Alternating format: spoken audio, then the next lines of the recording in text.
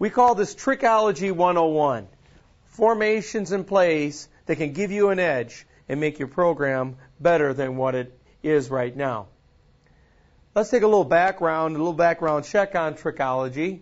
We define it as the study and the development of a team's trick plays while staying within the offensive philosophy. You know, a trick play that you tip off to the defense will not be very effective.